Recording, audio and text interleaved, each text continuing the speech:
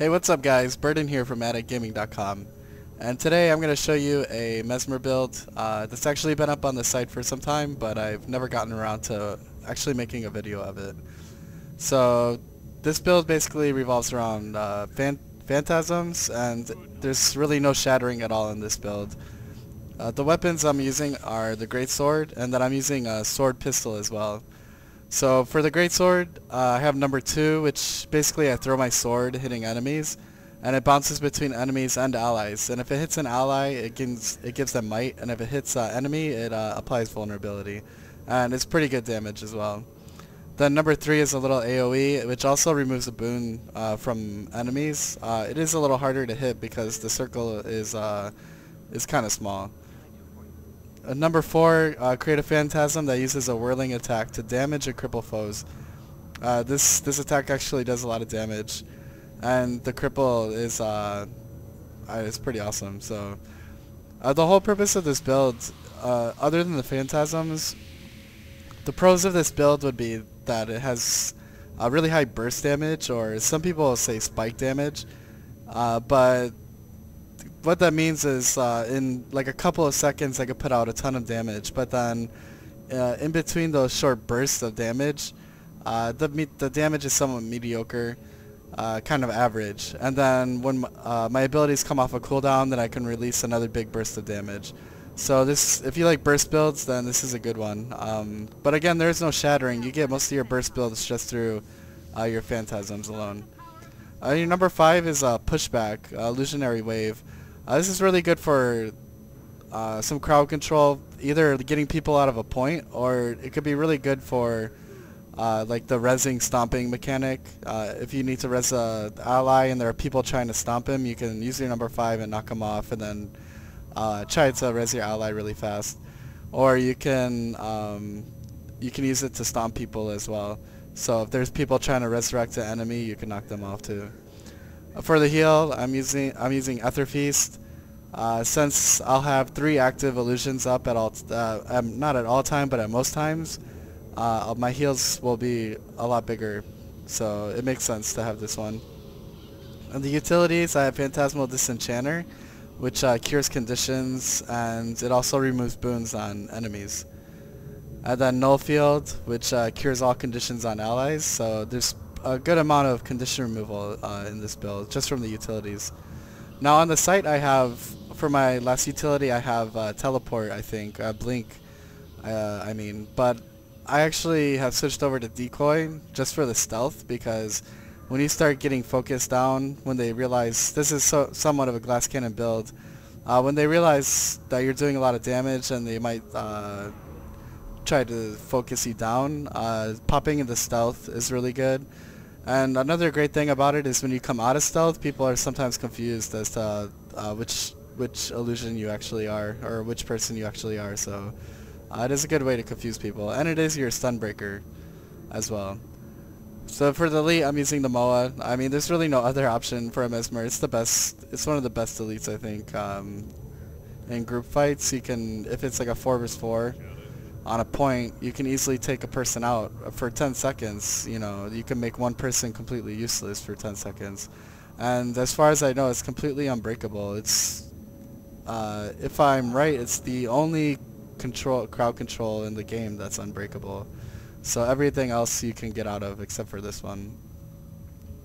And then let's switch over to the sword pistol. The sword does a decent amount of damage, but usually I just come to the sword pistol just to use my pistol. I don't like to use my sword too much if I don't have to, because I like to stay farther away. Because the greatsword does a lot more damage when you're farther away. You can see the damage increases the farther away you are. So if you're farther than 900 range, the greatsword actually has 1200 range. It's pretty crazy. It's a really far range.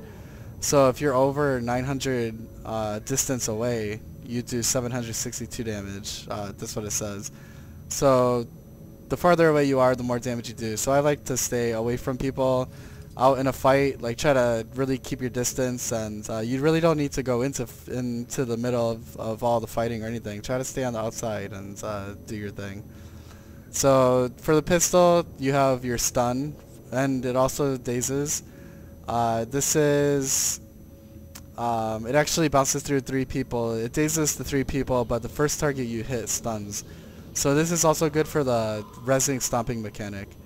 And what I sometimes what I like to do is I pop into stealth, and then I'll use my number 4, which is Phantasmal Duelist, and that creates a clone that shoots like a pistol barrage at your enemy, and it's a really heavy burst ability.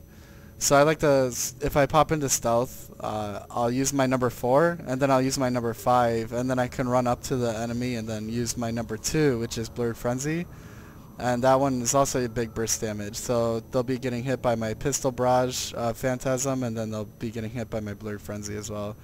I actually like to use Blurred Frenzy sometimes just to evade attacks, because you see that when you use Blurred Frenzy, you gain what's called Blur, and you evade all attacks while you're using it.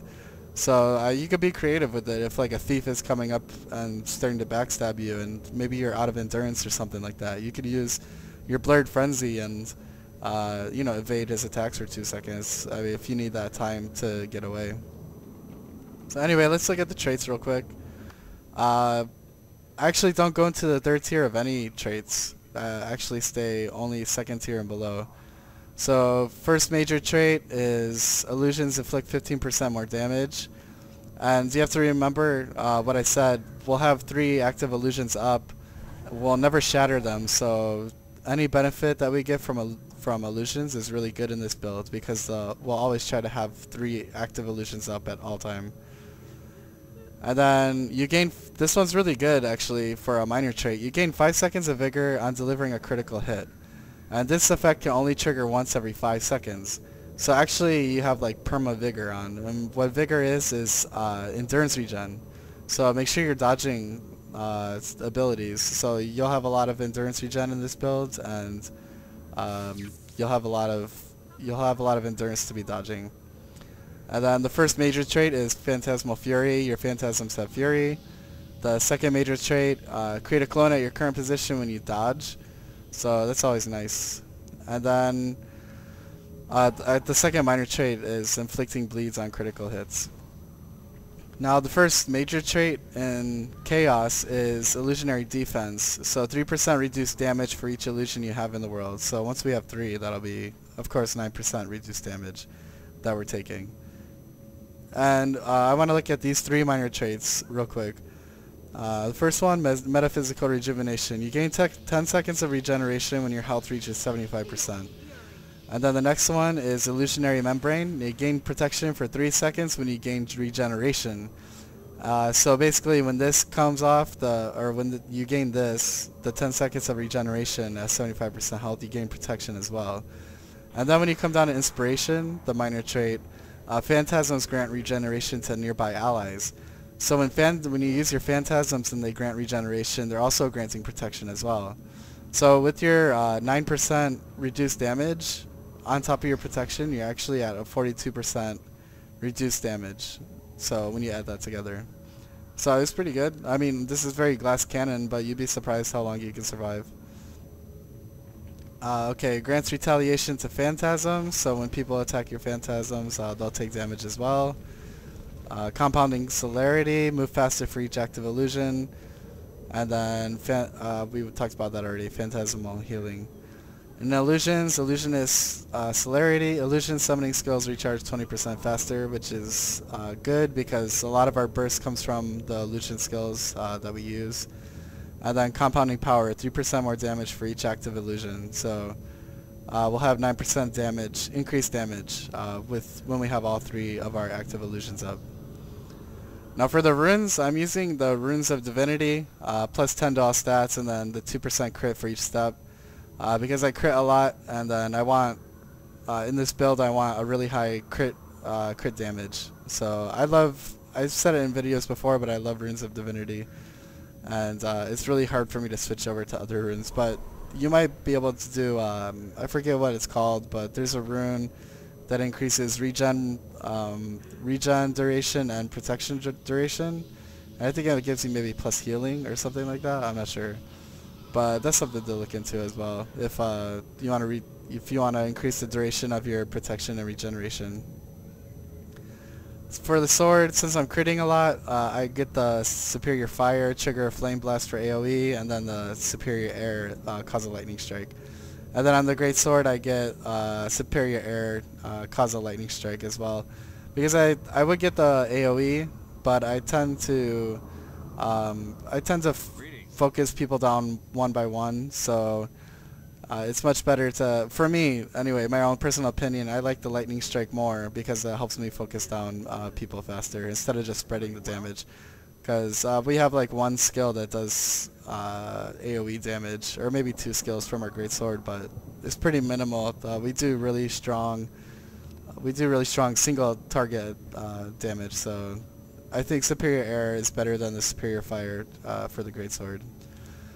And for the amulet, I'm using Berserker's amulet and I'm using Berserker's jewel. So it is a glass cannon build, but with the perma vigor basically we have, and then the regen and protection gives us some defense, and then we have some pretty heavy condition removal through our utilities as well.